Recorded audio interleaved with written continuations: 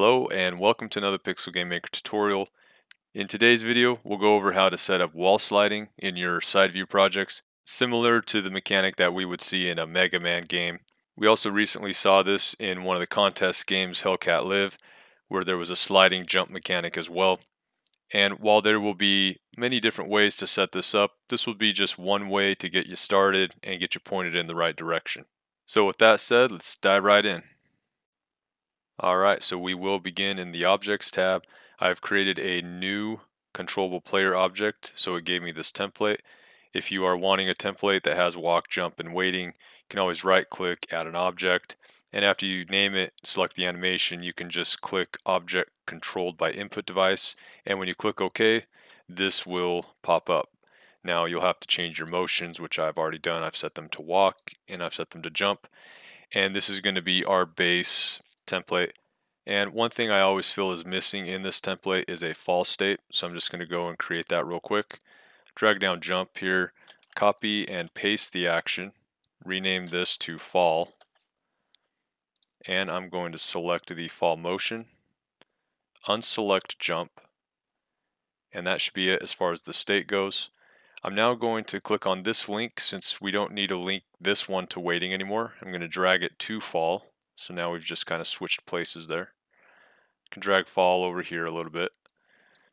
And I'm going to change this because the condition to be back into waiting is to be grounded. So actually what I'm going to do is I'm going to move this back to waiting and I'm going to put this from fall because that's the condition we want fall to waiting, is when the player is grounded on the default tile group, which by the way, real quick, if you needed to, you can change the group and specify it even more. How you would go about doing that is go to your project settings, group management, add a tile group management, and then you go to your tiles, you would select a tile, and then you can change the group right here. And that's how you can specify something different than the default tile. And the cool thing is that in the same sprite sheet, you can have multiple, or you can have tiles with different tile groups. All right, so that's how you change that, just a little side thing there. But yeah, we want it to be grounded to go back to waiting. And now our link from jump to fall, we're going to add a new link, and we're going to select the condition jump peak reached. So when the jump has jumped as high as it can, that is when the condition will be met. And then we'll click OK, and we should now be going from jump to falling when we hit the height, and then back to waiting when we land on the ground. So let's try this again. Jump up, we fall, we wait. We jump, fall, and then we go into waiting. All right, so that part's set up good. Now let's continue on. All right, so now I'm going to zoom out here, give me a little more space. There we go. And I'm going to start by adding another action state, and I'll just copy one. Let's just say from fall. I'll copy fall, and this is going to be our wall slide. Okay, and yeah, I have a motion here, or this motion was provided. Right, where is it? Ledge hang? Yeah, there we go. So now that we've created this state of motion, we'll start adding some links. We will go from jumping first. We'll set this one up here, and we're going to have some condition checks for some input. And I'm going to add a left being pressed, and I'm going to add right being pressed. And I'm going to say or, because we don't want them both to have to be pressed to be able to wall slide. If you're moving right, we want just the right one to be pressed.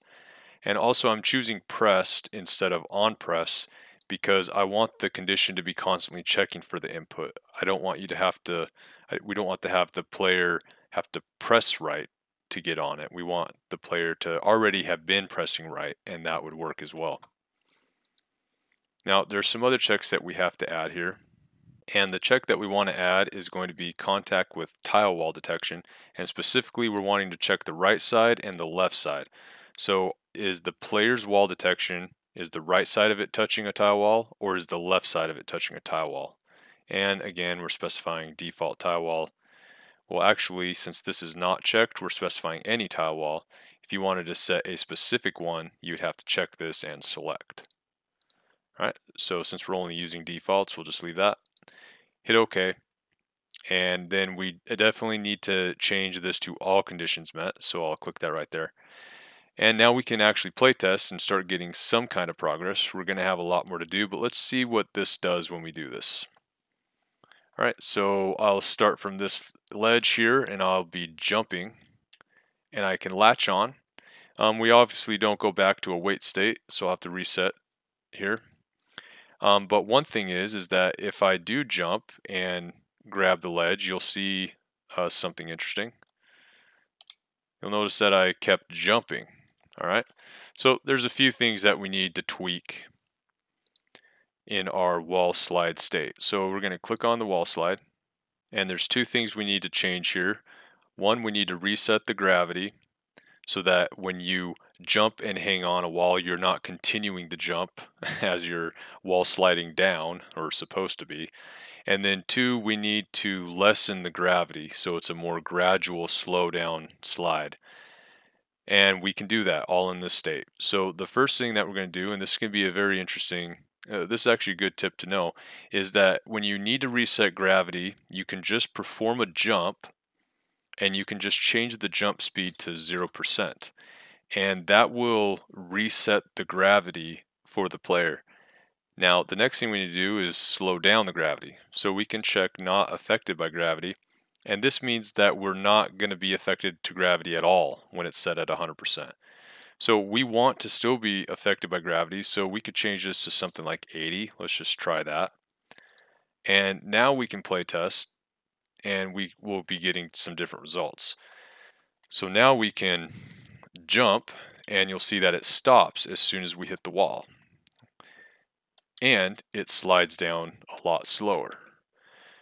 So the state's looking good. If you wanted a slower slide, you would put this up, either like this or change the number there. All right, so now that we have this state more what we want, let's create a link back to jump.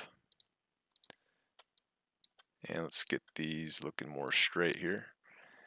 And this condition is going to be checking if we press A again. So we'll just click A and on press. And we might want to give it some input forgiveness of 15 or so and hit OK there. So now when A button is pressed, and it will go back to jump, and then it will re-jump, and then you can wall slide again. Now this will show an issue of something that we need to change in this link. So let's see what's happening here and what we need to prevent. So right now, yeah, you can jump on, but you can see how soon it latches on. You saw how quick it latched on, but now let's see something else. So if I jump up, get on, and keep jumping, you'll see that it just latches on again instantly. It doesn't really allow me to jump unless I like start moving out. So we need to change something for this link, and we need to add just a wait time, a simple wait time. So we're going to add after a certain amount of time passes, and I think 0.3 will be good here. And we want to and. So all this has to be true. And we'll click playtest. So now let's try that same thing. Well, first off, let's just try it from here. So we'll jump, and notice that it took a little bit to actually get on the wall.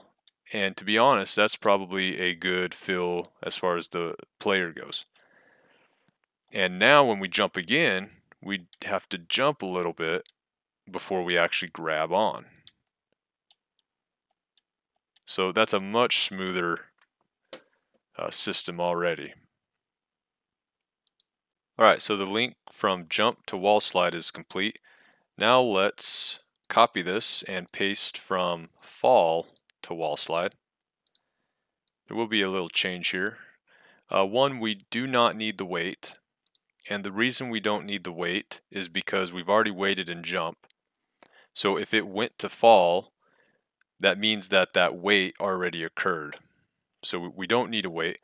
But one thing we do need to make sure is, along with checking for touching the left or right tile wall, we also want to check that we are not grounded. And so how we check if we're not grounded is by selecting the bottom tile wall there and clicking this gray button, and that means the opposite value of what's represented here. So the fact that we have check for if it's grounded, and now that we have the gray box, we're actually saying if it's not grounded. And the reason we're checking if it's not grounded is because if we are touching the floor, we want it to go back to waiting, not to a wall slide. So it's just a preventative measure. Another thing that we can do here as well is we can come to this link and we can actually put its processing priority higher.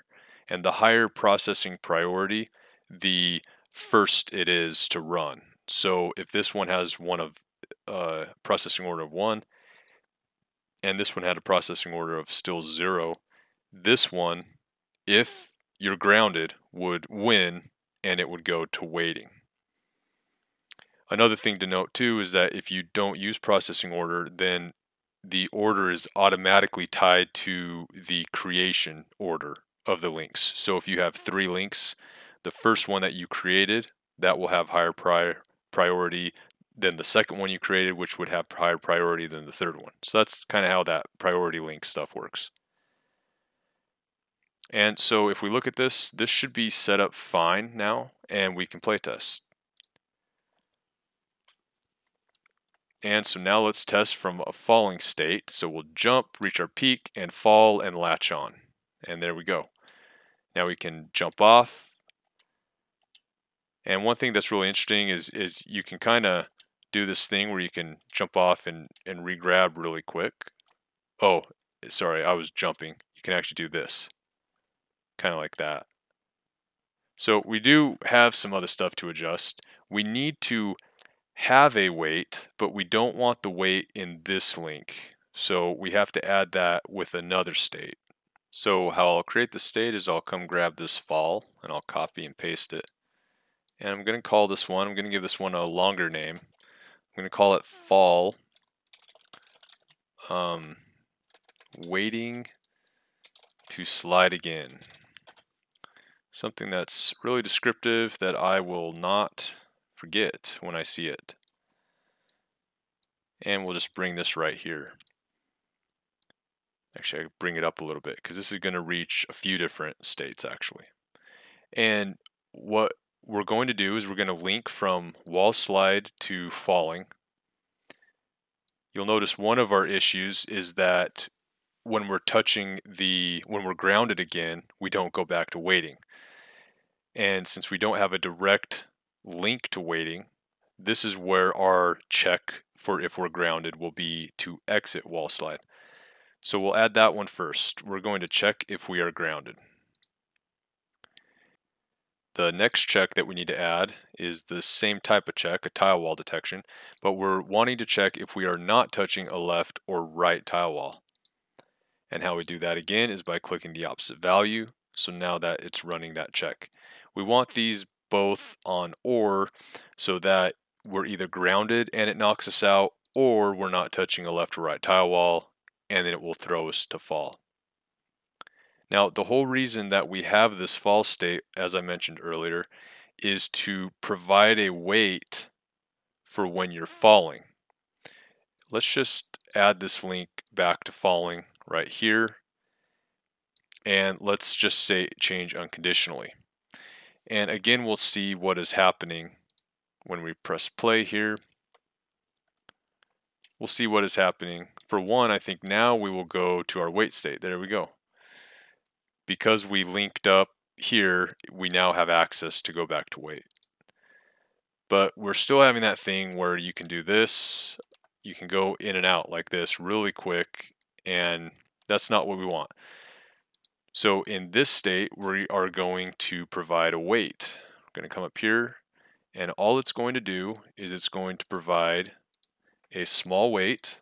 I'm just going to do 0.1, and we'll click OK. And we can play test that, and I think that will be all that we need.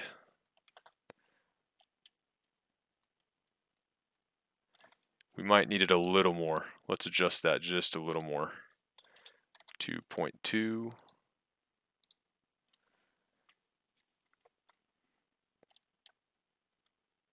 There we go. Yeah. So you're not just falling and relatching, you're kind of falling a little bit more, and that's how it should be. You also notice that you can slide all the way to the bottom, and yeah, okay, yeah. So this is the last thing that we need to do, and this is good to show this. You'll see that it stays in the falling state when you're grounded for that 0.2 seconds. So that's the last thing that we need to do, is get rid of that little funny looking glitch thing, or that, because it's waiting, right? It's waiting 0.2 to get back into falling, and then it registers that you need to go to waiting. So all we need to do is we need to copy this link, and we need to add it here, paste, and move this to waiting.